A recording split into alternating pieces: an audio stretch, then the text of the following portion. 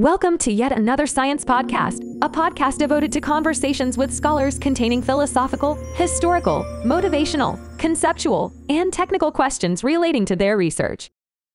In this episode, we interview Moshe Vardi, a university professor of computational engineering at Rice University. He is the recipient of numerous awards, including 3 IBM Outstanding Innovation Awards and the ACMS-IGACD Gödel Prize. He is the author and co-author of over 700 papers, as well as 2 books. He is a fellow of numerous organizations, such as the American Association for the Advancement of Science, the American Mathematical Society, the Association for the Advancement of Artificial Intelligence, and the Association for Computing Machinery. He holds 7 honorary doctorates, and he is currently a senior editor of the communications of the ACM, after having served for a decade as editor-in-chief.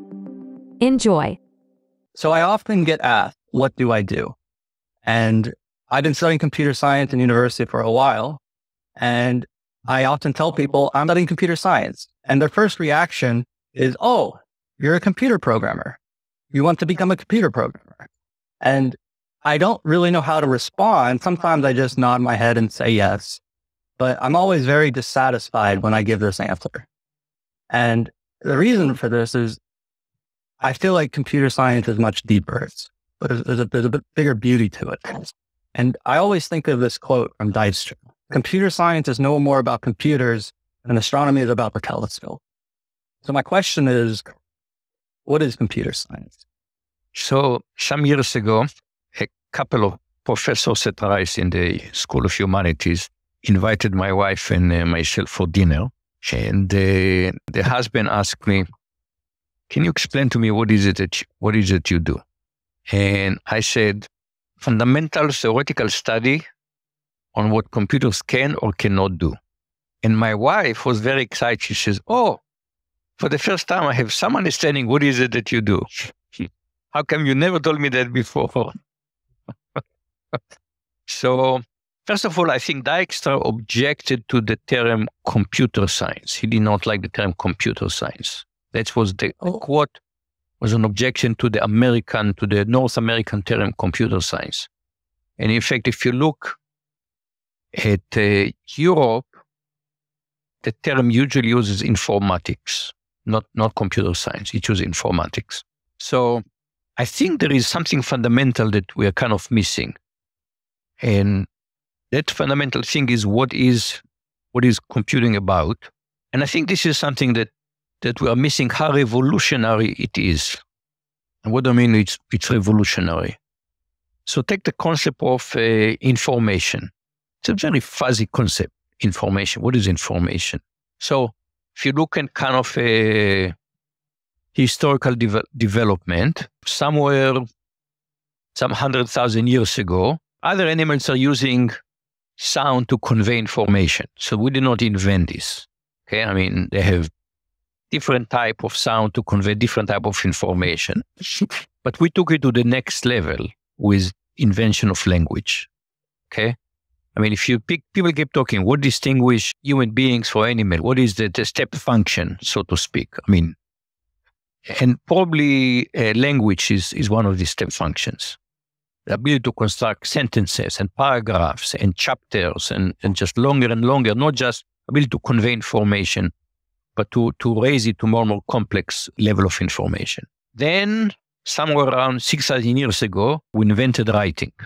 So now we have a way to take this fuzzy thing of information and we can at least store it. This was the first, this clay tablets were the first systematic way of storing information. And after that, we had other development, which is the print, which is able to replicate it. But what happened starting in the 19th century, but then in the 20th century, ability to process information. So an older term to computer science that you don't hear much these days is information processing.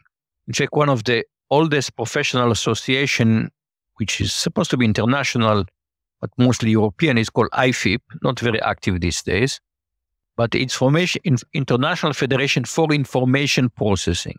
And people kind of drop using it because it sounds like what, banks and insurance companies do information processing. So today it has a bit of a stale flavor to it, so we don't use it much. But actually, I think there's nothing, no reason to be still about it. We're in the business of processing information. And this is what is so revolutionary to me about this field. We took something that people say, well, information, it's like love, affection, what is it? This fuzzy concept.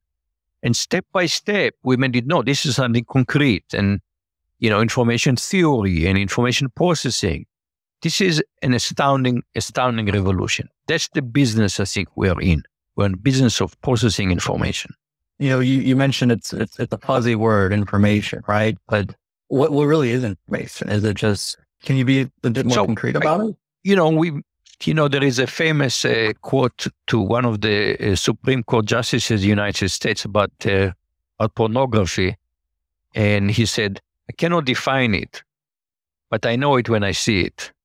So I think, again, information is a fuzzy concept. But the fact that we can say, okay, let's take this interview. Well, at the heart of it, what we are doing here, we're transmitting, we are digitizing sound, and we are digitizing images. Now we have taken sound and images. These are the things how we experience the world. We're saying it's just information. It's just a stream of bits. And once we have a stream of bits, now we can process it. And, you can have, you can look at the sound, and you can do all kind of transformation on the sound and on the images. So we've taken things that we didn't think of. Well, we are in the information processing business all the time, because the way we manipulate ourselves in the world, we convey information, we talk, we listen, we see, we react. So, but we say this can all be reduced to bits. So this digitization, the fact that we can say at the end of the day, it's just about a stream of bits. And we can do all kind of magical thing once we have this stream of bits. So what is it about the bit, right? It's such a precise, just a 0 or a 1 that we can encode so much with. Right? So, I guess it lays at the heart of all computation. Yes, it does. But again, somewhere, we developed, don't know exactly the full history of it, but I think the positional number system was developed in India or in the Arabs, the Indian. I'm not quite an expert on the precise history of this, but just compare doing multiplication in the positional system versus try to do multiplication if you're using Roman numbers. Try to multiply, 601 times 599 in Roman numbers. I have no idea how they did it. It sounds like a Google coding. Yeah. You have to appreciate how the Roman engineering, they've done amazing, actually, fair amount of engineering, building bridges, building large building, and they did it all using Roman numbers. So how did they do it? Who knows? But once we have the positional system, and then I think it was due to Leibniz who says, we're using decimal system, but that's because we have 10 digits. In fact, the term digit comes from the digits we have on our fingers. Okay, we have 10 digits on our hands, so that's why we use decimal system. The Babylonian used 60. I'm not quite sure how they came up with 60, but he said the essence of it is really just a binary system. And the beautiful of binary, and that's part of the connection to logic, is that once it's 0 and 1, and then it is false and true. So you see, we're already in logic. As soon as we say the essence of it is a binary system, we are realizing that this tight connection between logic and numbers. And in fact, if you look how computing come about, computing is mechanical computing even proceeds. I talked about it in the 20th century, but people have been using abaci for probably, at least 2,000 years. Okay. And this was mechanical aid. And so the idea of mechanizing at least computing is in some shape or form. Then people start building mechanical calculators. Leibniz built mechanical calculators. And then Leibniz come up with this idea, what we call calculus ratiocinator, the reasoning calculus.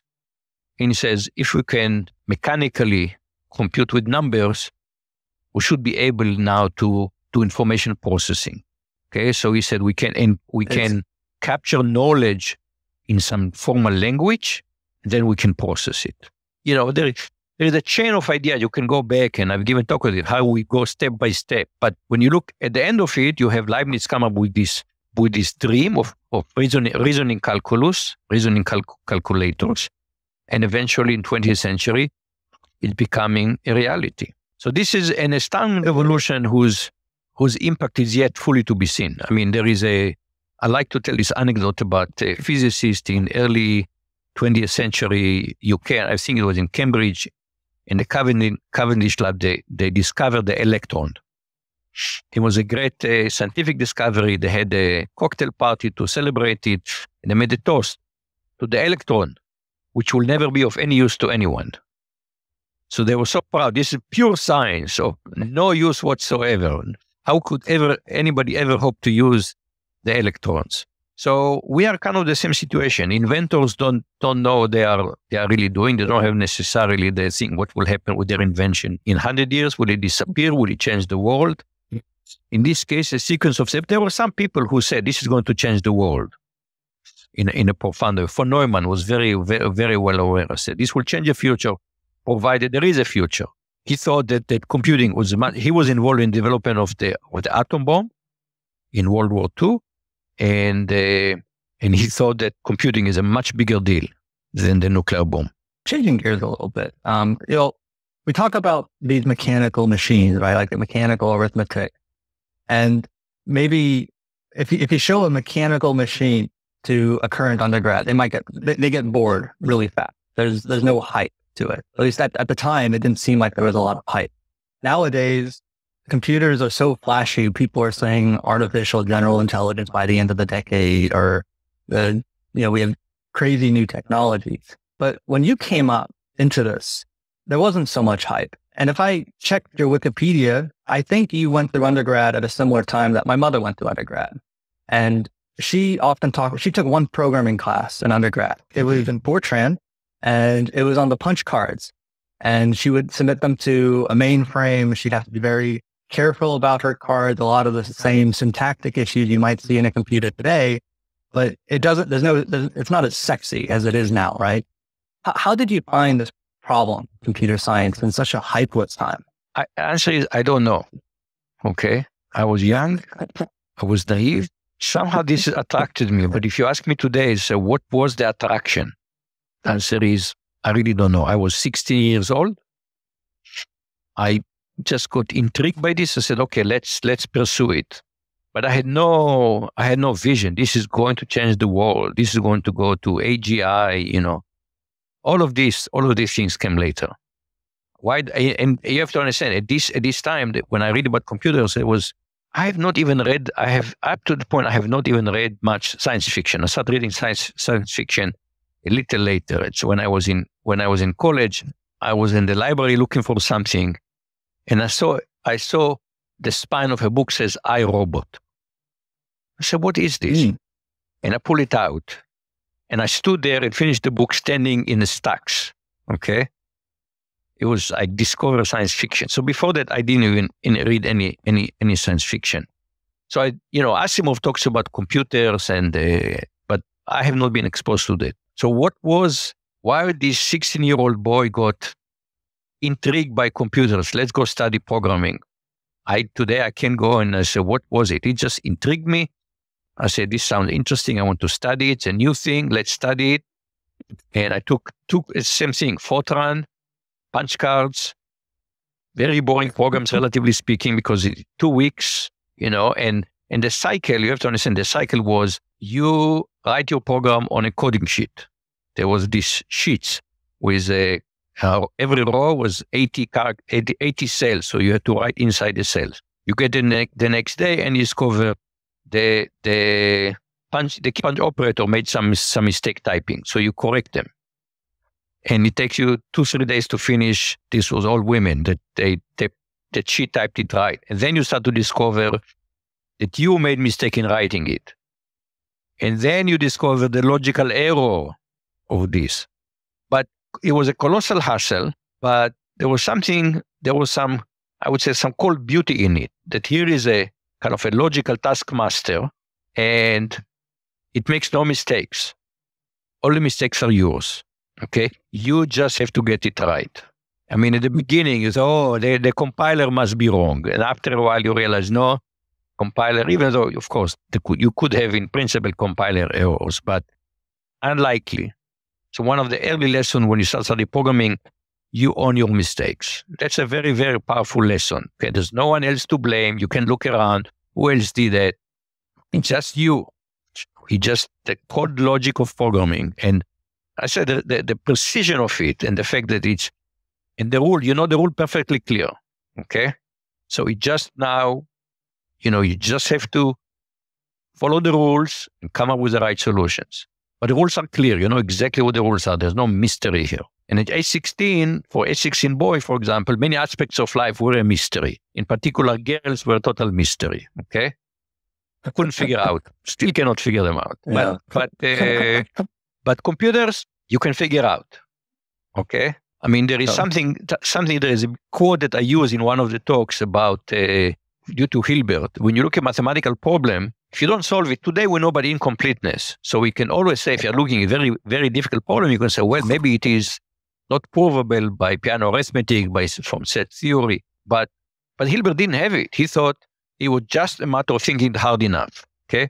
Well, if I give you a mathematical problem and you cannot solve it, you don't think, oh, it must be incompleteness. You think, I'm not smart enough. I didn't think about hard enough. I don't have the right idea. I'll keep working on it. That's how you think about it. So the answer is, it's just an intellectual challenge, pure intellectual challenge. And that's the whole beauty of pure intellectual challenge captivated me. Do you ever feel like the newer scholars of computer science are a little bit spoiled compared to what you had to go through? There must be just so many quality of life things that we just take for granted now that we're just, I'm completely oblivious to that.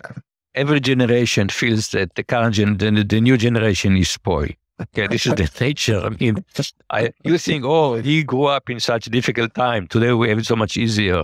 My parents probably looked at me, and given my parents lived through World War II, so my parents are both Holocaust survivors. So whatever I went through is nothing compared to other generations. So this is the nature of life, okay? The nature is every generation has its challenges. The challenges are different. But, think of today. We're talking about the mental health crisis, especially among teens. And there are some very disturbing numbers about suicide is rising among. I saw the one statistic that just really I found heartbreaking is ages 10 to 14. Really kids, not barely teenagers, okay? Teenagers. And between, I think, 2007 and 2017, suicide rate tripled. And this is just heartbreaking to think about it. And so they have their own challenges in a way that different challenges. So I don't know that we had it easier or harder. I think the challenges change from generation to generation. Every generation thinks they had it hard. I used to tell when my son had to go to walk to school, I said, well, I had to walk a fair distance to school. It's no big deal if he had to walk to school about a mile. Yeah, maybe a mile. Anyway, I made a big deal about how I had to go to school to walk to school too.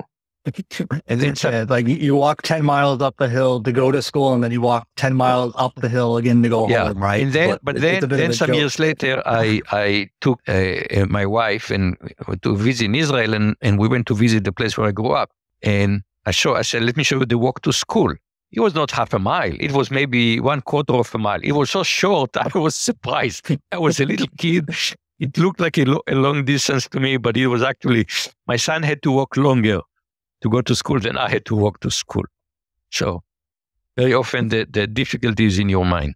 So you said you found computer science when you were around 16, you went to undergrad, but you did end up going through the PhD process. So something must have really stuck with you. Were there any particular scholars at the time who really inspired you to really make you want to pursue a career in research? So my determination to become a scientist actually even preceded college. I think maybe age 13. I think for my bar mitzvah, I read a sequence of 10 volumes called The Young Engineers. And I read these books. It was 10 volumes. I read them. I spent a lot of time reading, going through 10 volumes. And these 10 volumes were just trying to kind of read a little bit about science, but that was enough for me to say, I want to become a scientist. And when I finished high school, I come from a family with long rabbinical traditions. My father was a rabbi. Oh, His father was a rabbi. Who knows? I don't know much longer, but it's come from a long rabbinical tradition. And so it was natural. My father thought that I'm not the oldest, I'm the second child, but I was the first male. I should continue in his path and become a rabbi. But I was interested in science. And at the beginning, I thought it was going to be physics because I loved physics in high school. So I said, in effect, my major when I went to college, I majored in physics. But as I said, I also discovered computer science, programming. Really, I can't say I discovered computer science, I discovered programming. And so I had a major in physics and a minor in computer science. And then I had to decide when it's time to go to graduate school, what do I go? Do I continue with physics? Do I continue with computer science? And that's when I made the decision. Yeah, I think computers is the wave of the future. So kind of the decision to go into graduate school, that's really when I kind of made the decision. I'm going to become a computer scientist. Thanks for listening. If you are enjoying the episode and would like to support this as an educational resource, please consider giving us a like, subscribe, comment, or review on whichever platform you are consuming the show. We are just getting started, and a little goes a long way in helping us cover costs. So we have logic and we have computation, and there's this really close relationship to them. What is this relationship? I mean, the interesting is that today I speak a lot, and you must have seen some of my talks on logic computation, but this thing took years to crystallize in my mind. I gave in on January 14, 2021. It was the first time that we celebrated the World Logic Day. So at some point, UNESCO has declared January 14 to be World Logic Day because it's a day that I think Gödel died and Tarski was born, or the other way around. I'm not quite sure which, but it's January 14 related to two of the major foremost logicians of the 20th century. So UNESCO declared World Logic Day, and people have done some promotion to try to encourage people to do many local events. And I said, okay, I'll give a talk. But remember, this was January 21. So in fact, probably I just got my first vaccine. So no one at the time thought about having an in-person lecture. So I said, okay, we'll do a virtual lecture. And I asked the PR person in computer science here to do some publicity and send her the abstract. She read the abstract, and the abstract is kind of very general, kind of broad audience. And she said, this for a broad audience? I said, yeah. So she said, so I'm going to go all out with publicity for this. This is not just for our local community. And she did an amazing job of publicity for this. And about 1,000 people attended this talk, which I claim probably is the largest audience of any logic talk in the history of the cosmos. So, or at least the history of this planet. I don't know about some other galaxies. And a friend of mine, who's not a computer scientist, watched the talk and he liked it very much. And he asked me after that, there was an amazingly well done talk. How long did it take to prepare it? And I said, 20 years. Because I've been working on it now for, it changes and I kind of polishing it and change. I discover new things. But partly the connection is really the connection between logic and computation was there from early days. It's somehow not the way we are taught. Okay. And very often the way we are taught is that the early discipline is we go back to Babbage, for example, okay, and it's just about computing. Babbage has this idea of the analytical engine, the difference engine. We just celebrated the 200th anniversary of the difference engine. He wanted to build the analytical engine. But these ideas that I said, you go back to Leibniz, who talk about the reasoning calculus, and he talks specifically about really reasoning and calculus. He puts them together. Calculus, ratiocinator. And then you see people, Boole did not talk much about computation, but people after that, people like Givons and Babbage definitely thought that if you can do logic, they realized if you can do logic, and in particular, you can do 0, 1, you can do bits, you can do computation. So you can find quotes about the connection between logic and computation, which are quite amazing, and they are 19th century computation. And people are already in the 19th century, before they built anything, they already are asking questions about artificial intelligence in some sense. What's the difference between reasoning done by a machine and reasoning done by the brain? So this question already arose in the 19th century. So this connection was kind of brewing up, but you look at many things and it's nice to show kind of in the talk, when I give the talk, I show this nice narrative. But of course, seeing things, how one thing leads to the next thing. Things don't behave like that in the real world, right? There are multiple factors, and there are many drivers. And one of the drivers was the foundational crisis in mathematics. Okay, so we're starting now with something that has nothing to do with computer on the face of it. Okay, so first of all, the history of mathematical computing is they got together from the very, very beginning because people needed to compute. If you and I went gathering and we gather, 16 tubers, we have to divide it between us. So you can say, okay, one for you, one for me, one for you, one for me, okay? But gradually, the computational tasks become more complicated. When you started farming, then it was become even more complicated. You have to take a field and divide it equal. Field that was not necessarily nicely rectangular. You have to divide it equally between the three boys that inherit the field. So all kind of computational tasks arose. And out of this people started doing arithmetics and geometry. It all came from applied task.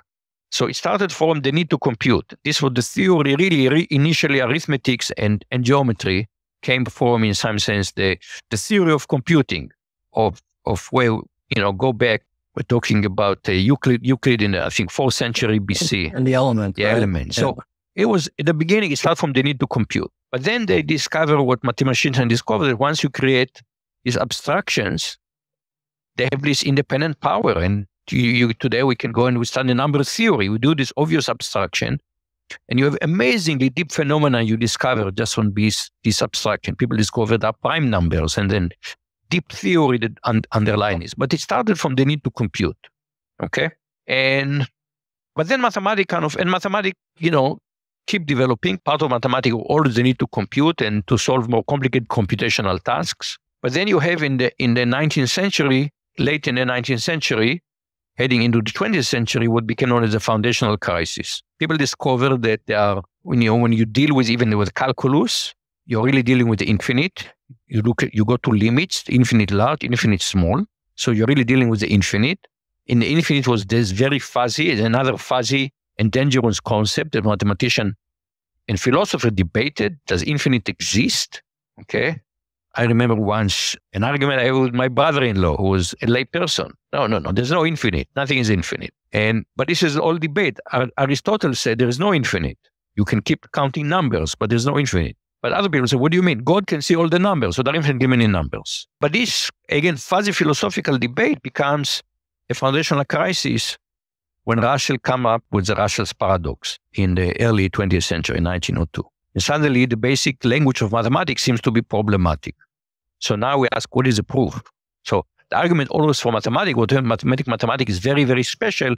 It is something that no other discipline has. The evidence that you bring for mathematical assertion is a form of a proof. It's an airtight argument. Once you have a proof, there's nothing to debate. Other things, even you have experimental things, you say we have experiment, how accurate are the experiment, are there other interpretations? Mathematics seem to have a proof, which people call it the high road to truth. But then people are saying, wait a minute, what is a proof? What is a rigorous proof? We have a concept of a proof, but can we be precise about what is a proof? And the conclusion was, a proof has to be so precise, has to be machine checkable. There's no room for creativity or imagination when you check a proof. It has to be just airtight. Okay?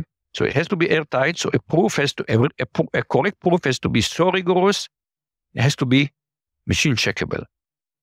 So now we're saying, what is a proof? We're bringing computation back into this. To explain what is mathematics, we need the concept of computability.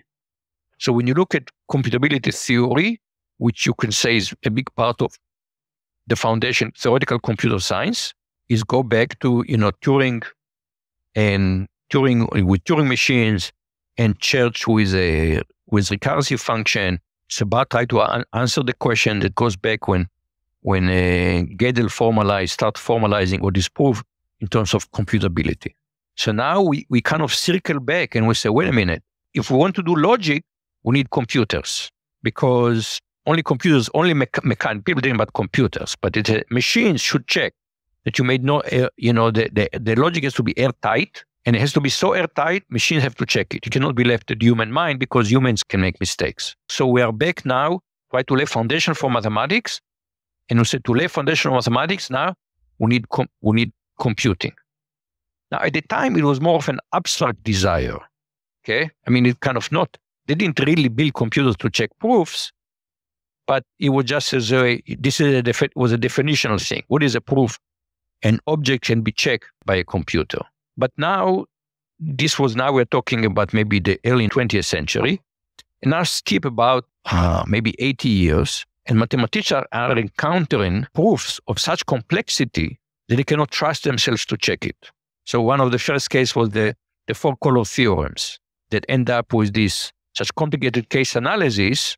You know, it's okay to do case analysis and to say, okay, there are 5 cases to consider. Let's go one by one by one. Okay. But what happens if there are 1,500 cases to consider? Can we exhaustively check all of them? Can we be sure we didn't miss anyone? And so the four-color theorem, people said, okay, let's have a program. Let's write a program to generate all the cases and check all the cases. And people say, yeah, but maybe the program has error in it. So can we fully trust it? And so we're gradually coming now to the emergence of computer-aided proofs, where we said, well, only we are really going to be sure of these proofs is if it is a mechanically checked proof. So this was really this idea that a proof has to be so rigorous that the machine can be checked, which was purely an abstract idea in the 19th century, is now suddenly becoming part of, I wouldn't say standard mathematical practice. I mean, I wouldn't go to say that. Most mathematicians are still using the pen and paper, the whiteboard, the blackboard method. How do I make sure that the proof is correct? I convince my colleague that it's correct. But in some special cases of theorem of such, or proof of such complexity that people do not think that the human brain can fully encompass it, we're going back to the ideas of Gödel and Turing and Church about, no, we need to formalize it. It has to be machine checkable. So this connection between logic and computer, in some sense, it's kind of was always there. The only question is what level of explicitness. It's interesting how precise mathematics has to be, but it also relates to what you were saying earlier about like how you fell in love with computers, right? Like the preciseness of it's the preciseness, itself, right? It's the preciseness. Yeah. I mean, the fact that, you know, it's like when you trying to solve a puzzle, right? All the pieces have to fit together. And if they're well machined, there's no slack. You cannot try to, I just push a little harder here and it will fit. You know, it has to fit precisely. A well-manufactured puzzle is such that it's just well-machined also. So there is just precision. You just have to get it right. And there is something, you know, satisfying to human beings about being able to solve a problem. I mean, we all, when we solve a nice puzzle, there is a part of it, oh, I did it. I solved it. I was able to do it. And to me, every time you write a program, it's like this. All the pieces have to fit together. And in some sense, when there's more friction, when I remember the process, coding sheets, punch cards, you get one run per day because it goes, you know, the computer is busy and you hand the punch cards and you get the output the next day. The challenge is more, it's not, oh, well, you know, when I remember when my son started programming and he would just start typing on the Apple IIe. I said, no, you don't start typing. First, you take a sheet of paper, you write your program, you think it through. He said, why? And he was right, okay? Just run it and see what happens. But because the friction was higher, the satisfaction, I think, also was higher on getting things just right. You mentioned reasoning a lot. And you also, it sounds like we're slowly starting to talk about artificial intelligence, right? Is intelligence and reasoning the same thing? Or people often seem to use these synonymously. Do you distinguish them? No, I don't think intelligence and reasoning are the same. You know, it's actually difficult to define intelligence, which is why Turing, instead of trying, you know, remember Turing paper was about computational intelligence. That was the paper he wrote about, he was trying to capture. And he couldn't come up with a definition. What is intelligence? It's again, one of these it's a fuzzy term, okay? Define love, define intelligence. So there is it was a novel and then a play and a movie, Tevye, Fiddler on the Roof. Mm. And at some point, I think his wife, he asked his wife, do you love me? And she says, I cook for you. I wash your clothes. She come up with all these things that she does for him. And she said, this is not love. So Turing came up with the same thing. He tried to come up with an operational definition of intelligence instead of a definition. Say, okay, what is intelligence? Well, when you talk, you sound like a human being, then you must be intelligent. So we say, what is love? We debated and we try to offer an operational definition of what is love. We ask, what is intelligence? Again, we try to come up with an operational definition of intelligence. But what is precisely intelligence? Something we are still debating. What is intelligence? You have cognitive science that kind of try to understand what is intelligence? How did nature generate intelligence? How did the brain work? We still don't know. We have, this is something that we keep even debating. One of the things it's become clear, and this is Kahneman made it clear in his book, Fast and Slow Thinking, is that intelligence is complex. And because there is a result of evolution here. So there is a part of the brain, the big part of the brain, and I'm simplifying, but this is what Kahneman called fast thinking, okay? So recognizing something risky does require some kind of recognition, okay? You're walking in the savanna of Africa, it's a high grass, tall grass, you see something yellow moving. You say, this is a lion, I need to get out of here. This is a form of intelligence. Now, it's a form of intelligence we share with other animals. They can also recognize patterns. They can sense danger. They can react to danger. They escape. They issue some warning. You see, I don't know if you ever watch, what is it? It's this kind of rodent in Africa, Manor. It's a BBC show. Some kind of African prairie dog. Meerkat. Oh. Meerkat Manor. BBC has made a whole show. There is someone who is the sentry. He has to observe and look for birds of prey, for hawks, because they hunt the meerkats. So that's a form of intelligence. But we have developed also the forebrain. And that's the part we do kind of reasoning. So we know that animals do some form of reasoning. I mean, they can count to some extent. I mean, we've seen that if you show like a pigeon, 4 seeds, and the pigeon starts eating the seeds, and while she's eating seed number 1 and 2, you hide number 3 and 4. It's clear the pigeon knows there has to be more. There was more. There were 4 here. I only ate 2. Where are the other 2? Just say, where are the other 2? So they can do some forms of reasoning. So we find some notion of numeracy among animals. But again, we've taken numeracy to a level that cannot be seen I don't think any species can do multiplication. And even when they do addition, it's usually kind of small numbers. I don't think they can do how much is 27 minus 13. And then we took it to, if you go back, you find out there is a lion in the savannah and you manage to escape alive. And now you go back to your village and you want to hunt a lion. You have to form a plan. So again, we're not only want to form some kind of a plan. I mean, you see like hunting animals that hunt in packs. You can almost see the saying, you go there, I will go here. You ambush the antelope from that side. But again, we've taken everything to a higher level and we develop language. So that's kind of slow thinking. And again, there are no sharp boundaries. People debated exactly what is slow thinking, what is hard thinking, where the symbolic intelligence fits in. But if you look at what machine learning does best today, machine learning is really about, there are different types, but the big part of it, the big success, initial success was with pattern recognition, which is, I remember when I was thinking of when I applied for the PhD program, and I applied for a PhD program in the United States, and I didn't do it very well.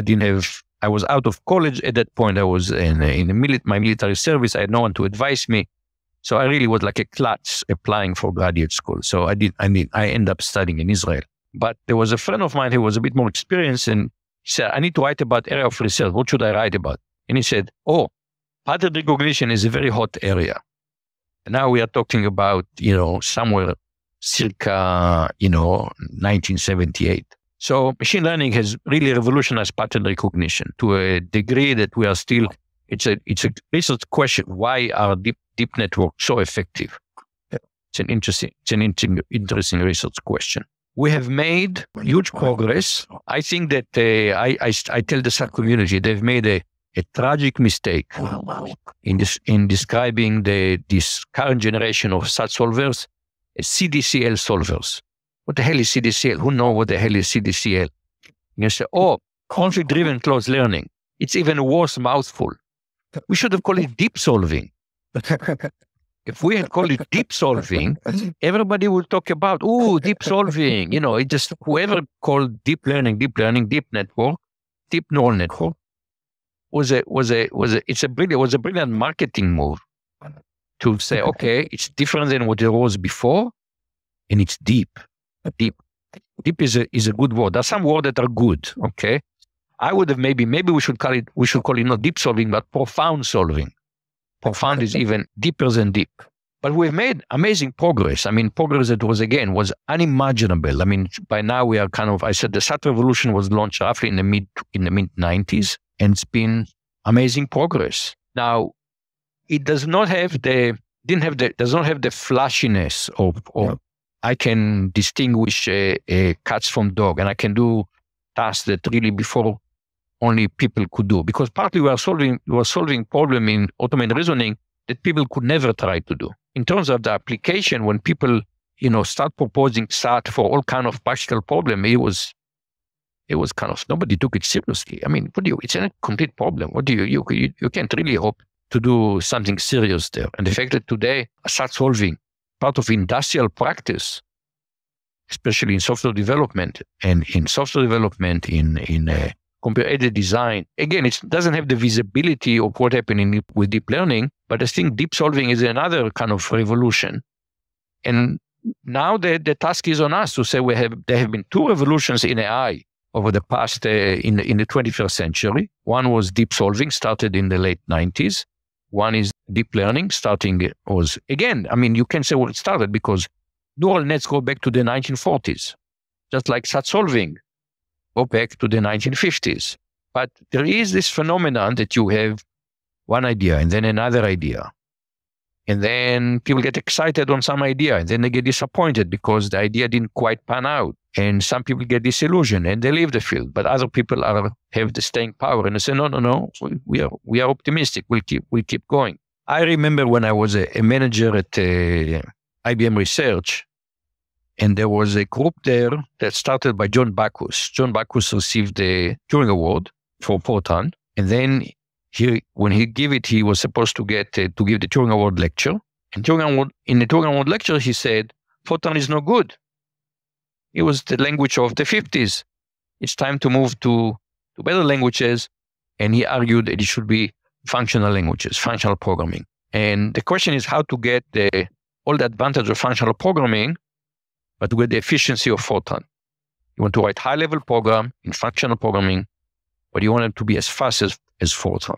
And so he started a research project called FP, for functional programming. And he was an IBM fellow. IBM fellow usually reports to the director of the lab, but because he was also a group manager, I was his manager. So I'm blown away. I was the manager of John Backus. Okay, John Backus was this great computer scientist, and I was his manager. And then he retired, and I had a meeting with the group and the manager of computer science at the time, and they describe what they are doing, and they said, well, we hope this will be a successful. They talk about hope. And my manager, who was the manager of computer science at IBM Almaden Research Center, say, hope. What is about hope? I want guarantees that you're going to deliver. And I remember I said, no, research has no guarantees. Research is always about hope. Research is always about hope. It's not about a guarantee. Once it's a guarantee, it's not a research project anymore. It's a development project. Because a development project is you know what you need to do, just need the resources to do it. But research is always about hope. So, I said we continue to hope that this progress that we have will get us closer to this, again, this fuzzy concept that is not precise, AGI. But the question is, how do we now take these two different progresses that exceeded our expectations and put them together? Yeah. And that, to me, one of the great challenges of today. So we talk about reasoning a lot. We have automated reasoning, which is usually associated with deductive reasoning, right? We have like SAT solving and SMT solving, MILP solving, and we also have deep learning, but it seems like it's doing a different kind of reasoning. Usually people describe it as deductive reasoning or philosophical inductive reasoning, and both. These are very two fundamentally different forms of reasoning, right? In deductive reasoning, we have precision. Abductive reasoning, we're trying to do pattern. But me as a person, I do both every single day. And you're right. It is hard to combine these two. And if we have general intelligence, right, it needs to be able to do all kinds of reasoning. That if it's truly general with respect to a human, it needs to be able to do all kinds of reasoning a human can do, everything we can theorize. What is the difficulty in synergizing these two methods of reasoning? I mean, the brain is a complicated organ. The brain is a complicated organ. I mean, think about it. We have brain diseases, such as Alzheimer and Parkinson, that affects many, many millions of people. As the population ages, they are becoming more and more acute. They have huge impact on our society. And we seem to be making very little progress about understanding what's going on. How do we solve? Okay. So it's a complicated organ. Nature has spent many, many, millions of years evolving it to what it does. We don't fully understand how it works. And because of its complexity, I mean, what happened very often with engineering, we discover, okay, how do birds fly? Well, we didn't try maybe Icarus tried to imitate birds. But the important thing was the observation. Well, there is a physical phenomenon here called lift. When the air flows under something, you have pressure going up, Bernoulli. And then once we had this, when it was come to building flying machines, we didn't try to have flapping wings. We said, no, the key is to have wings with some angle against the air and then speed driven by an engine. So we got flying machines. Okay. It's not clear there is a simple set of principles that will explain the brain. Okay. There's people talk about complexity theory, not the computational complexity theory, but the theory of complex systems and emergence. And they are not quite seem to be amenable to reductionism. We can't quite find to do this.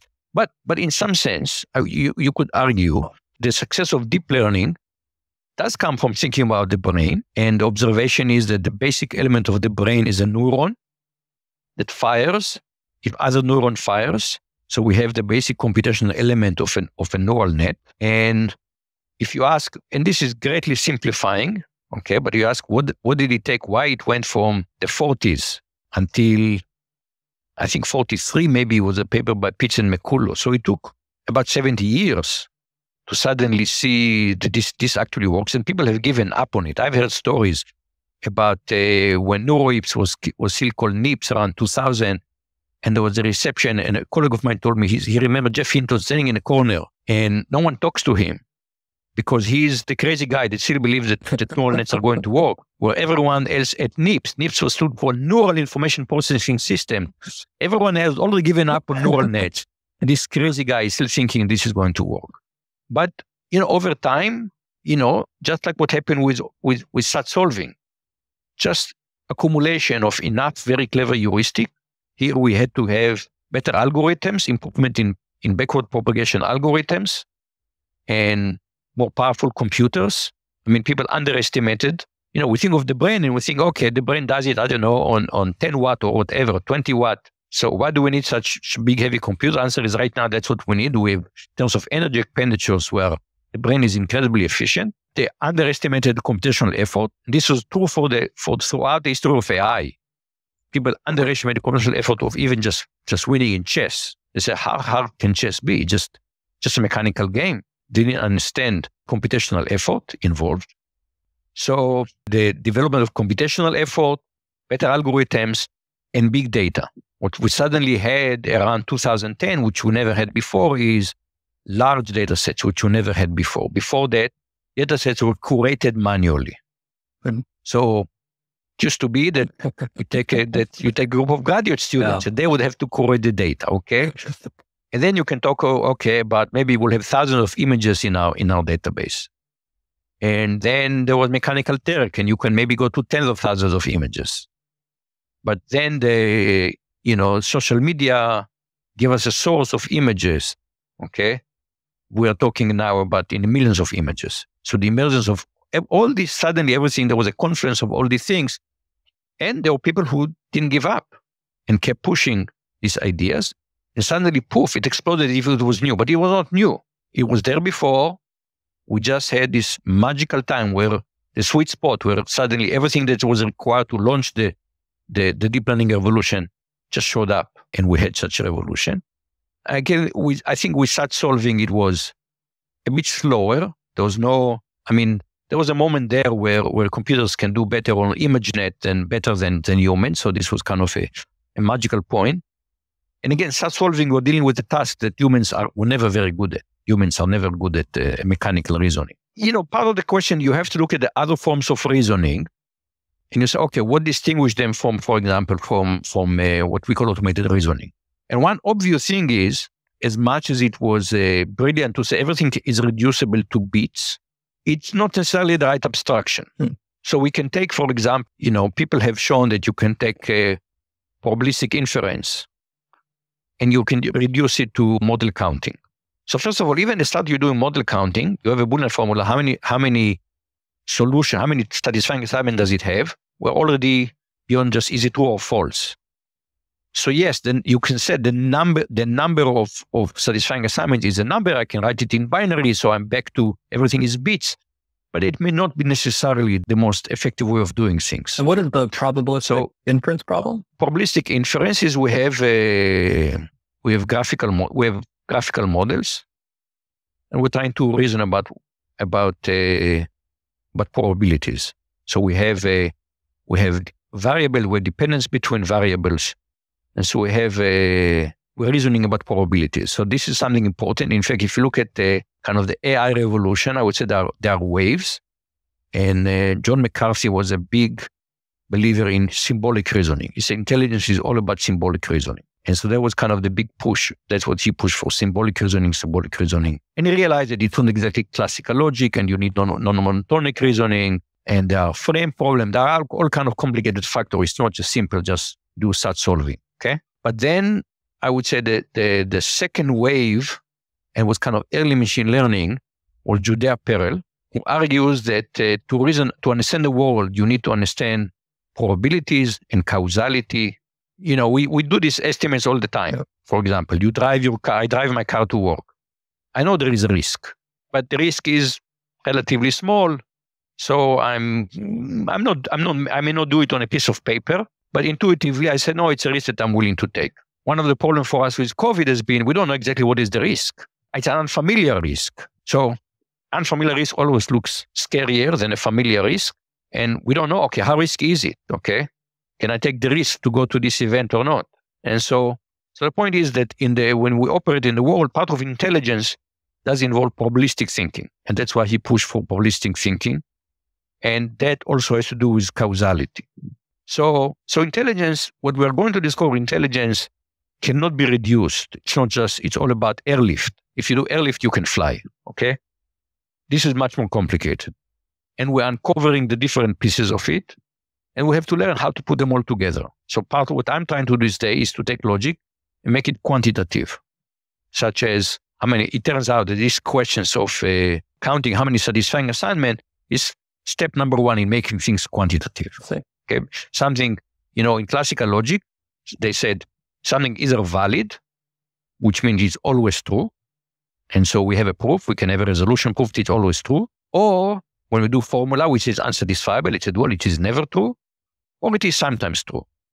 But very often in real life, you want to know, okay, sometimes. I always, when I see kind of legal dramas on TV, I always say you have the defense attorney is asking the expert, but is it possible that the bullet did not really kill the victim?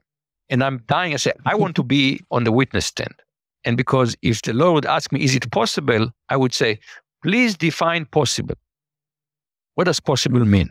It is possible that I'm not really having a conversation with you. This is just a dream. I'm just dreaming. It's a very, very vivid dream. Okay? It is possible.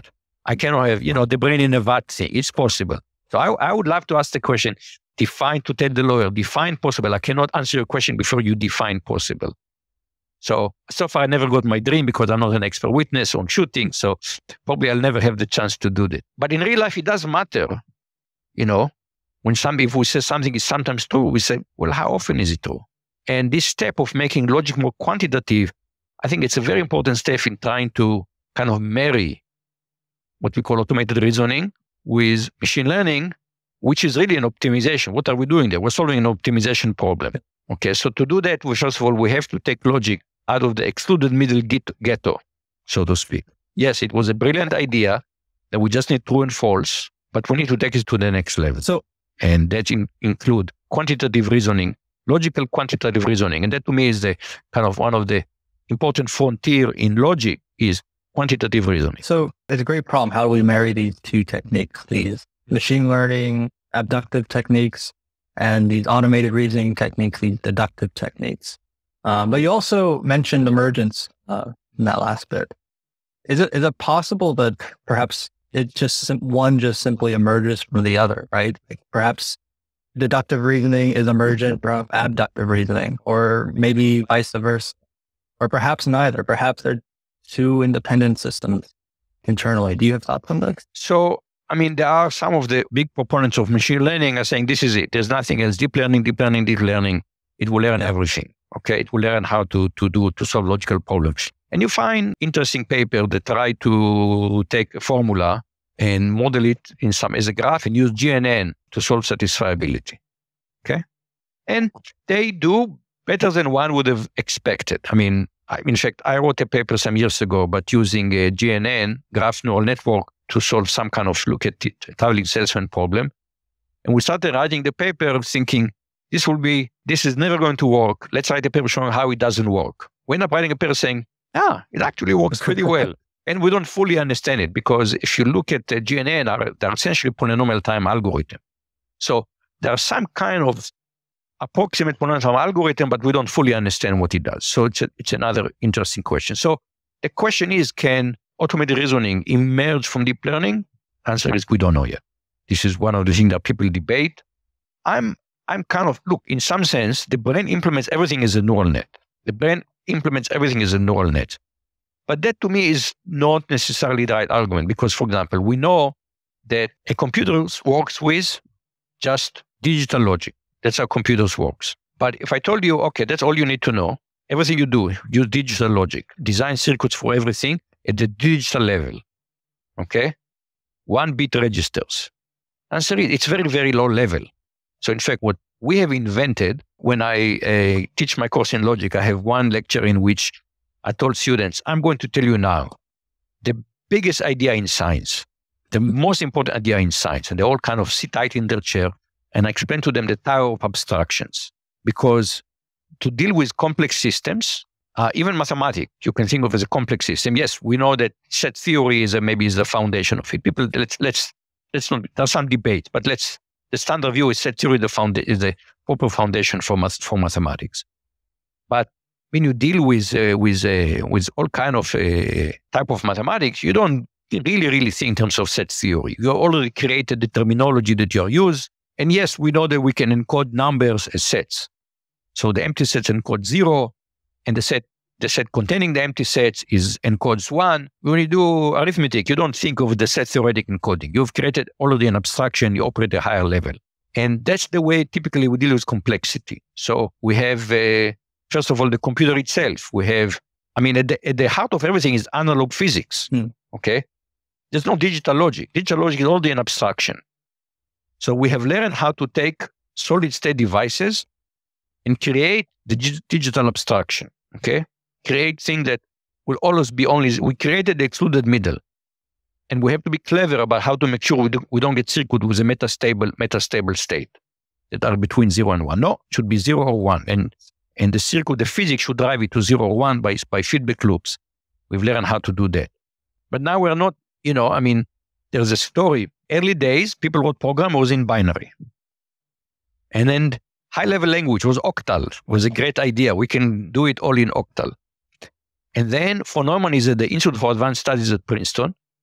And one of his students came up with a brilliant idea of the assembler, of a symbolic language. Instead of using machine language, you have mnemonics for the opcodes, and you have symbolic name for the registers.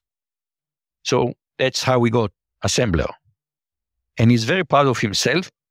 And he goes to von Neumann to show him his invention. He wrote the first assembler. And von Neumann, who could multiply 8-digit numbers in his head, was completely dismissive. And he said, you're wasting precious computer time for clerical problems that humans can do. So computing ballistic tables was clearly, computers made huge progress. But the whole point of programmer productivity, completely von Neumann completely did not see the point. In fact, John Bacchus told me a story how in the early 50s, they are developing the Fortran compiler at IBM Research in Yorktown Heights. And von Neumann comes to visit. Von Neumann at this point, it's like God descending to God is coming to do code review. I mean, he was just, you couldn't imagine anybody with a higher stature. And they very proudly tell him about Fortran and the compiler. And he looked completely underwhelmed. And when the presentation is over, he asked, why are you doing it? Why are you doing it? And they said, well, programming is difficult. And von Neumann says, nonsense. If it's difficult for you, just give it to graduate students to do. Okay, just give it to a graduate student. So how do things emerge? This is something we don't really fully understand. How you take all these different pieces and put them together, and out of this comes intelligence.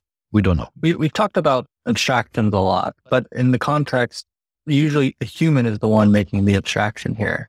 If you go to a machine learning competition site like Kaggle, some of the more difficult problems are when they try to get a machine learning agent to learn like an abstract concept and see if it generalizes. But this is very hard. Deductive reasoning, it's hard to come up with an abstraction to do deductive reasoning on. Machine learning, you think it might be able to find abstractions when it learns, but if it doesn't generalize the new data sets, it's very easy to become skeptical of this. Why is it so hard to compute abstraction? The thing that blew me away was the concept of energy, because speed, we understand speed. This car goes much faster than the other one. We understand acceleration. Push the gas, you accelerate, you push it more, accelerate farther. These are all very intuitive. In our basic intuition, physical intuition of the world, we understand this concept. Momentum. Well, being hit by, if somebody hits you, if it's a same speed, but if it's a small fist versus a big fist, you understand the difference, okay? So momentum, again, has clear physical intuition. Energy does not. What is energy? The capacity to do work. What the hell does it mean? So we end up having, we show and we kind of, after a while, the beginning, I was very puzzled by the concept of energy. And after a while, I can't claim that I understand it better. I just got used to it. And today we use the word energy kind of freely, okay? But it's a very mysterious concept, and it's an abstract concept that physicists have invented, and it does not have a clear physical intuition, and they had to show it's a very useful concept, and it was so useful that now we talk about it as if it is very clear what it is. Storing energy and transmitting energy and all these kind of things. And what is the capacity to do work? And does not really have a kind of a natural, you don't feel it, it's not something you sense in your natural senses in the world. How did they come up with this? So I remember hearing a talk many years ago in a conference KR, was invited talk at least 20 years ago. How does the brain come up with new abstractions and elaborate theory? End of the talk, questions. I raised my hand. And I said, do you have any evidence that this is how the brain works? And then I suddenly thought, I said, excuse me, let me rephrase my question. Is your theory of how the brain forms abstraction? I didn't remember the Popperian test. Is it falsifiable? I said, what experiment would you run to try to falsify this theory of yours? And he stood there quietly and thought for a minute, and he said, I can't think of any. And you could kind of hear the gasp in the audience, because it means it's a nice story, but what is it beyond a nice story? I was perhaps a little harsh, because there are two things about scientific theories. One is, are they refutable? But think of the heliocentric model, okay? We understand now that the Ptolemaic model was a model that allowed you to compute the motions of the planet. It was a complicated model. You can't really say that the heliocentric model is truer. There's no experiment. I mean, they had an elaborate enough model that there's no experiment that would distinguish the heliocentric model from the Ptolemaic model, because they had at that point 2,000 years of learning how to compute with the elaboration of Ptolemaic model and how to compute the motions of the planet. The power of the heliocentric model was, it's a very simple model that explains things. And it needs some refinement. We went from circular trajectories to elliptical trajectories to get the precision. In fact, at the beginning, the heliocentric model was less precise than the Ptolemaic model. And so, in fact, something that deep learning goes against, statisticians develop something called minimum description length. Between different models, you should go after the one that makes the smallest number of assumptions, has the simplest description, which is also called Occam's razor. And in it, people say, suppose we had machine learning to do science. We will never come up with the heliocentric model because we will just feed all the astronomical data to some deep learning system. It will optimize, billion parameters. It will give us wonderful predictions what the planets are going to be. So we'll never have the heliocentric model. So what the heliocentric model offers us is the power of the abstraction is a mental tool. Okay? And does energy exist? Well, in what sense does it exist? Okay? I mean, we go to the question, what does it mean to exist?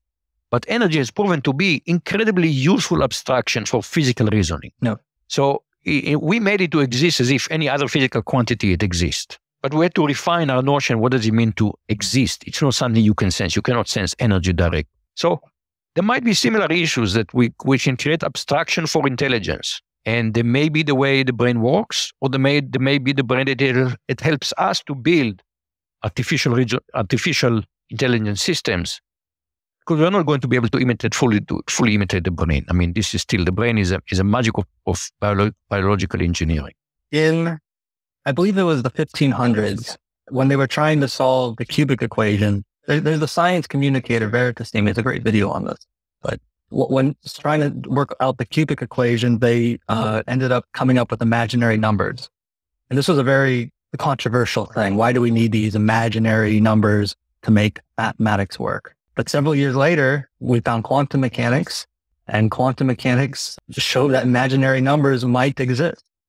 So my question is math invented or is it discovered?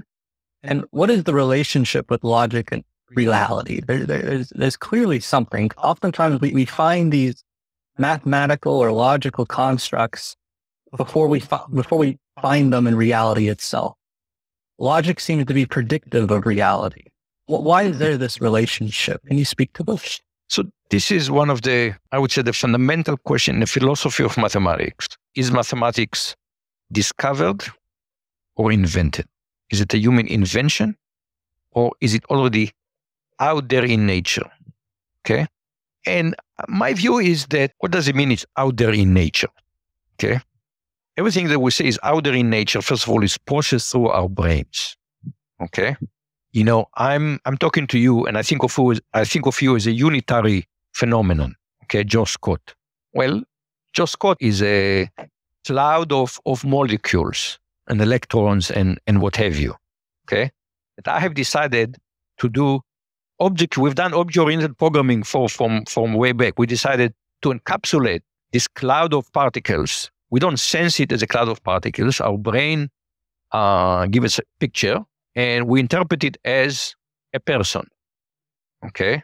We have on in our skin, we have sometimes not just bacteria, but tiny insect. People don't know that, but a tiny insect that lives on our skin. Okay.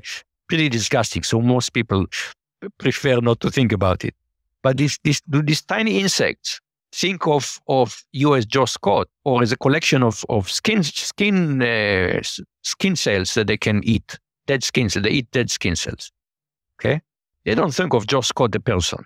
So this question, the word exists, is just a very, very complicated. I'm sure you can go to the philosophy department and find, ontologists, and they can tell you, but what does it mean to exist? To exist is something we said, oh, this is clearly here. I mean, there are things. Why? Because we need to survive in a physical world. Okay. So the whole concept, even, when I teach logic, I start with the question, what is logic? And people think logic is about reasoning. And I said, no, reasoning is means. Logic is the search for truth. We want to know what is true. And when we talk about what is true, we have, first of all, the level of Wittgenstein. The world is just a set of facts. Is this particle here or is it not here? Is it moving or is it not moving? Okay. But because we have language, we talk about more complicated things. Okay. She loves me, she loves me not. That's a more complicated phenomenon. Okay. How objective is it? Is there a clear answer to that question? Okay. So we see the world, or we see, this is the whole part of questions that, is there an objective reality out there? I believe there is an objective reality. We live in some objective reality. But what we see as objective reality is never objective. It is always subject to how we sense it and how we process these images. And this is part of the debate is it, people argue about the way we sensing is a social construct. And I suspect that even a person who does not live in a society has to process certain things, but we never, a child can never go without some society. There is a story about wolf children who were raised by wolves, okay? They have been raised in a society of wolves, so they have learned to interpret the world the way wolves interpret the world. So I don't have clear answer to what does it mean to exist. And I say, does energy exist? Do electrons exist? And now we get to numbers exist. What does it mean for numbers to exist? And the answer is, to me, numbers are an abstraction, okay? So to say, we realize that the two apples and two oranges, they have something in common. The two-ness is something they have in common. So we came up with the concept of two. Does two exist? I don't know how to answer that question. Does two exist? But it's a very, very useful abstraction to talk about two. And then we have 2 and 3. These are different abstractions. So we have 2 and 3, and we made another abstraction. Abstraction was a number. Both 2 and 3 are numbers. So when it comes to is mathematics discovered or is mathematics invented, I don't have a very, very sharp answer to that. But my intuition is that numbers, we have created an abstraction. So we invented numbers. We talk about in the perspective of math, right? Like, is math invented or is math discovered? But logic is sort of meta-mathematics, right? Do you have any insights from like a logical lens instead of a more mathematical lens on this question? So I think kind of, logic is I would say is logic discovered or invented? And the answer is that we have concept of tools that are very crisp. You come and you punch me on the face and now I'm hurting. I'm hurting. And somebody said, no, you're not hurting. It's all your imagination. I said, no, I'm hurting. Joe punched me in the face. I'm hurting. This is painful. Okay. This is reality for me. This is very, very real. And if you tell me your brain in a vat, I say, it doesn't matter. I feel the pain. So, Pontius Pilate asked the question, what is truth? And that's kind of a philosophical question. What is truth? We don't have a very, very clear answer. What is truth? But we have an innate sense that on certain things, when I stood there in front of the class and I teach my class in logic, and I said, am I standing in front of you? Everybody says, yes. There's no debate about it. Am I a great teacher? Yeah, that's a matter of debate now. But just to say, are you standing in front of us? Yes. So the fact that there are certain things are facts, okay, and they are true, and that would lead to the abstraction of, we created an abstraction. True and false are abstractions. And now we are talking about the facts and what is abstract. And in that sense, truth and false are abstraction that we've created. We've created abstractions. So the basis of logic, is it discovered or invented? I think, to me, it's kind of the same way that we invented language. We created the concept of true and false. Yes, we have a concept of what is a fact and what is not a fact, but the crisp concept, nice, very clear, true, false. It's the same way we do. It's part of inventing language. Every language, I think, has a concept of this is true, this is not true. You are lying. I left the apple here. You took my apple. You are saying no, you're lying. These concepts are very, very basic to humans. So the true and false exist without, fact seems to have an objective existence, I believe. Okay, certain fact, this particle is here or not. But to talk about the truths or falsity of the statement, that require humans say this is true, this is false. Doesn't make any sense without it. Without it, you have naked facts, but there's nothing false unless somebody says this is true, this is false. So in my view is, same way we invented language, we invented a logical framework to talk about the world. Numbers are kind of, again, Kronecker said that God gave us the numbers, everything else is human invention. I think that 2 apples and 2 oranges are from nature, but recognizing that they are the same number of apples and oranges, that somebody had to recognize the same number, it takes some form of intelligence, not necessarily human or, I said, other animals. But to say, not only that, to say that 2-ness and 3-ness and 4-ness have something in common, that clearly is part of human capacity to invent abstractions, and that's a human invention. We talk about true and false. Well, in reality, and again, an included middle, abstract truth and abstract false, and nothing in the middle, it's a human invention because in the real world, there is almost very rarely do you have sharp truth and sharp false. There are almost degrees of truth, there are nuance.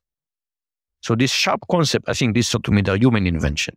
Changing gears a little bit. During the pandemic, I've studied history a little bit. I've watched a lot of YouTube on history. One thing that really stuck with me was how relative for the times, style of life from like the 1200s to the 1800s, it was fairly consistent. There was some changes, but they were minor compared to the grand scheme of things.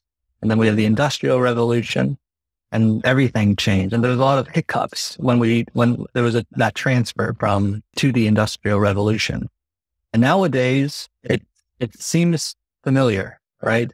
We're going through a bit of a technological revolution. What are your thoughts on that? Should we be afraid of this upcoming revolution? Can we learn from the past? How can we prepare for this? Now you hear people complaining, let's say right now, the poster boy for complaints in technology is about social media, for example. And people very often respond, oh yeah, but Socrates objected to writing. He thought that the oral tradition was better than the written tradition. And so the human story, in my opinion, if you look at the human story, kind of what people call big history, like Yuval Noah Harari, kind of big history.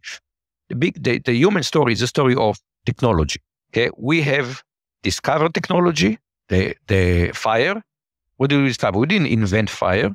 We discovered that we can use fire. We can use fire. We can use natural fire to stick the antelope thigh in the fire, and it tastes better. It's easier to chew if it is roasted. So we discovered fire. That was the first technological tool. And then we created other tool. Now we discovered we can throw stones. Then we can make axes. And and each such invention, even technology we invented, it changed us. Okay, for example, one clear about the difference between us and Homo Neanderthal, they had huge jaws. Why did they have huge jaws? Because they need to chew raw food. I think gorillas spend several hours a day just chewing the food. And we have these nice puny jaws because the food is cooked. So, there've been debate. What is paleo? Somehow people think we should go back in the diet to the natural diet of human beings. And there's a debate, are human by nature vegetarian or they eat everything? And the real answer that convinced me is human by nature eat cooked food. Some people argue that we need to go back to raw food. There is one of the movements it's a bit of a fringe movement that people will say, no, we should only consume raw food. These people have to spend a lot of time chewing. And the answer is we've evolved now over 1 million years probably to eat cooked food. So technology changes us. This is the story of technology. We discover technology changes us. When the changes is very fast, we have a hard time with it. All of us have very, very hard time with change. Okay? If I tell you, well, you do a PhD in automated reasoning. Well, the funding for this has been scratched. You need to do research in computer animation. And I tell you, yeah, okay, I understand that you could ignore all the papers you wrote, but I'll give you 1 month to become an expert in computer animation. You say 1 month. I spent now years developing my skills in automated reasoning. I can't in 1 month suddenly become an expert in computer animation. So fast change is difficult for us. Slow change is also difficult, but at least step by step, we can do this. When technology changes very fast, it's caused tremendous amount of dislocation. People say, for example, I give talks on automation and its impact on labor. And very often the answer is, well, okay, but this is all, the Industrial Revolution happened. We all used to work on a farm and we moved to factories. So the Industrial Revolution happened and we came out okay. This is the answer. We came out okay. The answer is, yes, we came out okay, but it was not an easy adaptation. it took many, many years. The Industrial Revolution, you kind of go back around 1870, and society has kind of fully adapted to industrialization. I would say it was post-World War II, was the emergence of the modern social welfare state, that we've kind of said, okay, this is how we adjust. We said child labor is not okay. And we used to work like 80 hours a week. Now we only work 40 hours a week. We just made all kind of changes, societal changes, socioeconomic changes, socioeconomic political changes. And partly they were made because people realized, in fact, there is a, well, they said one of the most striking data is there is data about the height of British soldiers. When they get drafted, the height is measured. And people did a comparison between maybe 1860 and 1880. What you saw, the British soldiers became shorter. Why do British soldiers become shorter? Because for working class people, things became worse. And they ate less well, nutrition was worse, and so they became shorter. And there was a lot of social reforms in the United Kingdom. Partly, for example, they saw that what happened in Russia, in the Soviet Union. We don't want a revolution. We have to make life a little easier for the working class people. So the rich people says, we have to make it a little easier for the working class people. And so society has adapted, and I would say adapting the Industrial Revolution took 75 years. Now the computer revolution, and we're thinking about the computer revolution, we're thinking about deep learning. No, the real revolution is already happening. The place where you see the analog of what happened in the Industrial Revolution so far has been mostly what happened to manufacturing. Because especially in the United States, but also in other countries, manufacturing was people who went to work for manufacturing, typically people without college education. They were trained on the job. So these were high school graduates, went to work in manufacturing. And these jobs were usually union jobs, and they paid $20 to $30 an hour, which means $40,000 to $60,000 a year. So there is a story that emerged just recently, and it's the Homer Simpson paradigm. The show started in 1989, and Homer Simpson is the classical working class man. He's a safety inspector in a nuclear plant. He's a high school graduate, has no college education. His wife doesn't work, but the show is a middle-class family. They have a house, 3 children, can afford to have beer, lots of beer. So middle-class life. This working-class family lives middle-class life on one income. And people ask today, what happens today? And today it's an anachronism. Okay? Many of these jobs have been eliminated by automation. The automation does not have to be fancy-smunchy, okay, deep learning thing. It's plain old automation. And go to YouTube and put Tesla factory. And you see beautifully automated Tesla factory. There's no manufacturing workers. It's all done by industrial robots. Industrial robots, basically, you write a program for the robot. It's kind of basic automation. But many millions of jobs have been lost. At some point, 25% of manufacturing jobs in the United States were 20% of the job were in manufacturing, and now it's below 10%. So millions of jobs have been eliminated. And kind of the question is, okay, what happens to these jobs? The answer is many of the jobs have just disappeared. Have just disappeared now. So it's a fast change. It's very, very difficult for people to adapt quickly. We are not very good at changing quickly. So there was a book, I think it was 70. I think it was called Future Shock. And things are changing very fast now, and we are not adapting well. And we have yet to accept that things are changing fast, that we need to make some changes. And we have not. We have the iPhone was, I think, maybe 2006. And we gave it to our kids. And we barely understand what does it do to our kids. Now we talk about the mental health crisis among American kids and what is causing it. People are debating. It's the phones is very often mentioned as a reason. And this more complicated reason. One is a social media that has its own problems, but also not only the people are sleeping less, apparently the teens are sleep deprived. And one reason they're sleep deprived is because it's, the iPhones, the smartphones are addictive, practically. Difficult changes. They happen very fast, and we're not very good at adapting quickly. It's really interesting. Your Neanderthal example about how we evolve with respect to a given technology.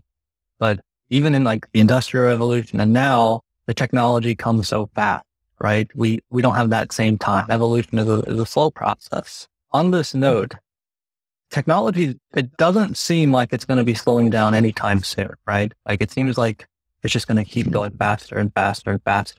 What futuristic technologies that appear to be coming are you the most excited for? And which ones are you the most fearful of with this regard? For example, like AI applications to government and law. What scares me is not the technology.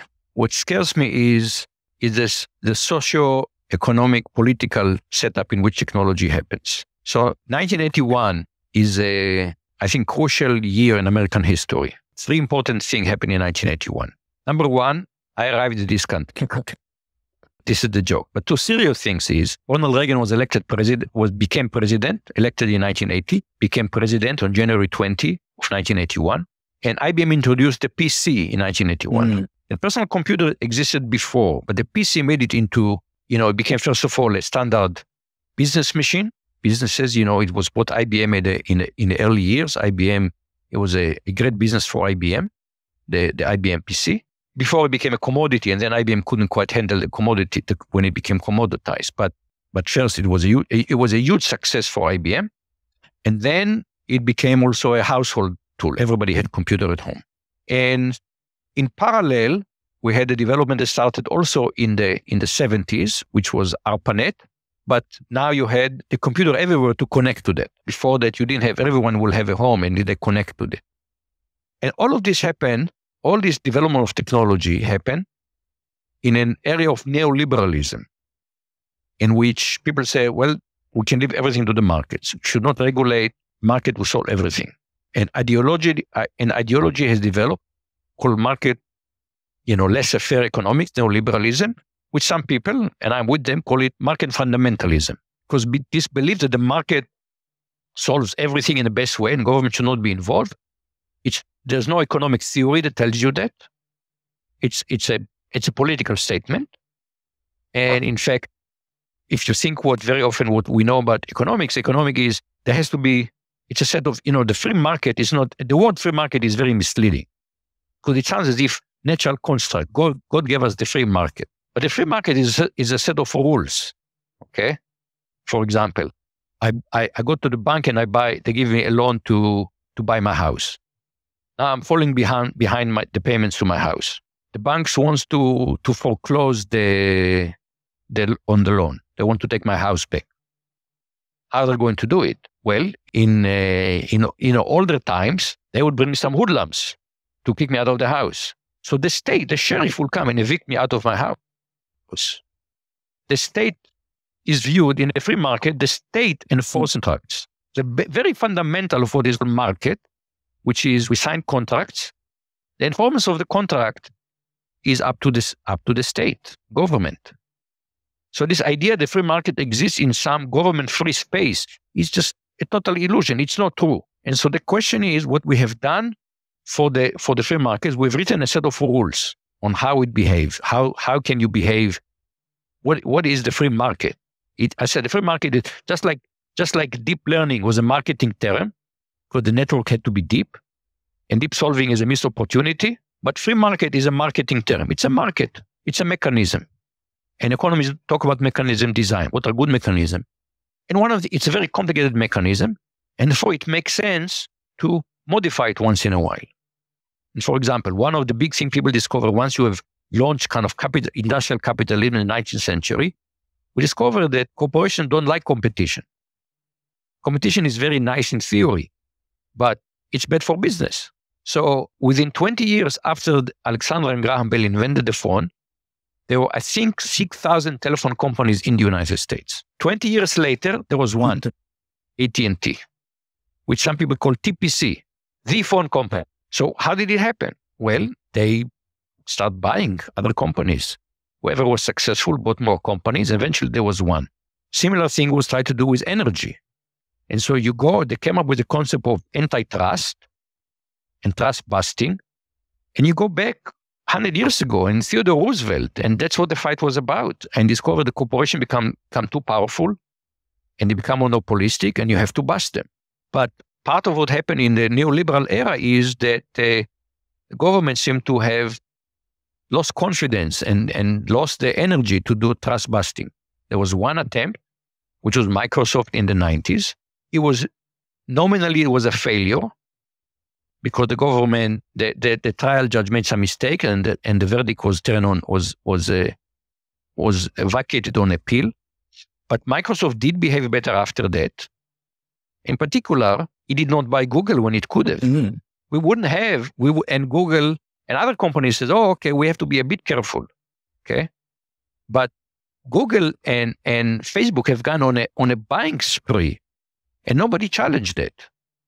So you have Facebook, which owned Instagram, and they bought Instagram because, they wanted there was competition.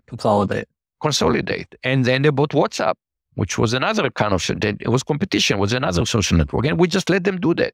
And so what we have today, I'm afraid of technology that is driven by corporations who are driven just by the profit motive. So Sheryl Sandberg just announced that she's stepping down from Meta.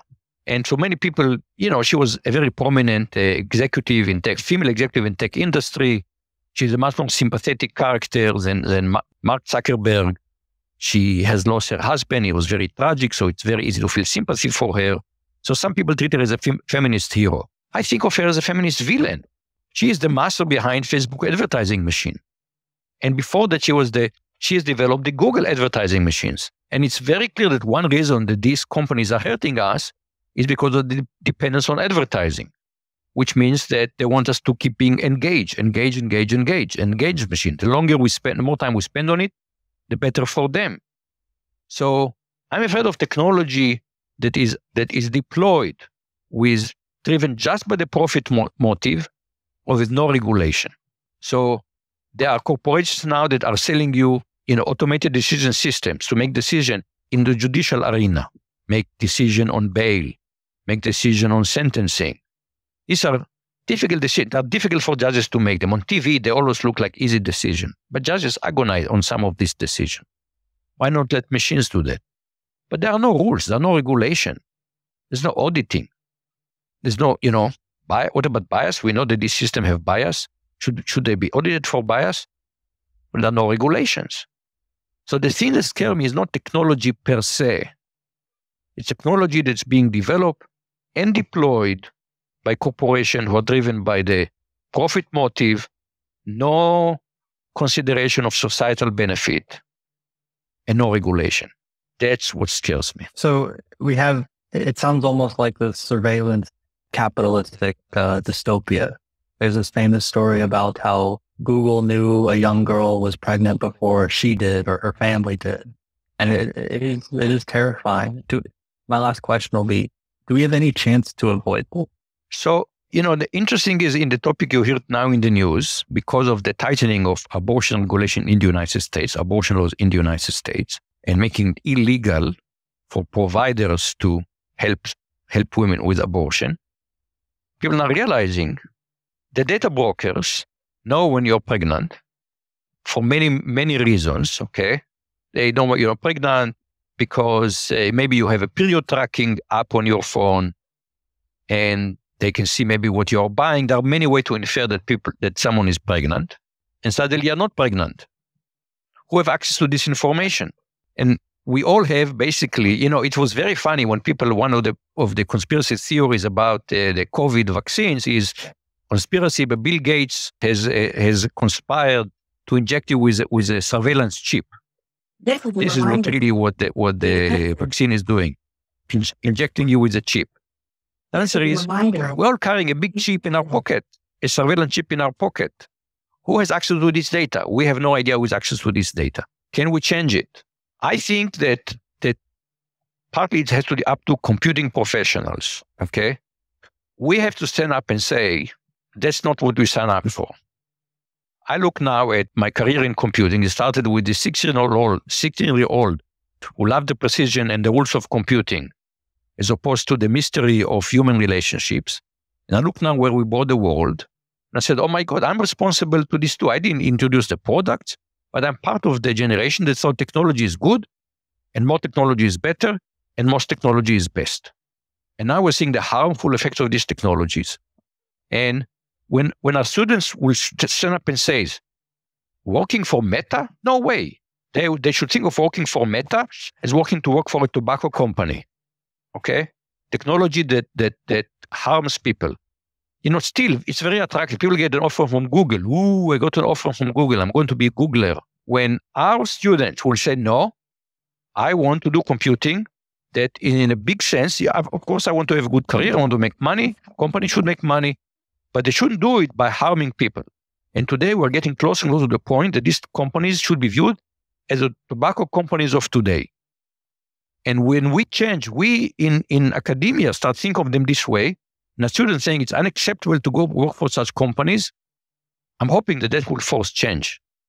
But we cannot sit there idly, engaging in business as usual, and hoping that somehow society will figure out a way to stop this damage to society.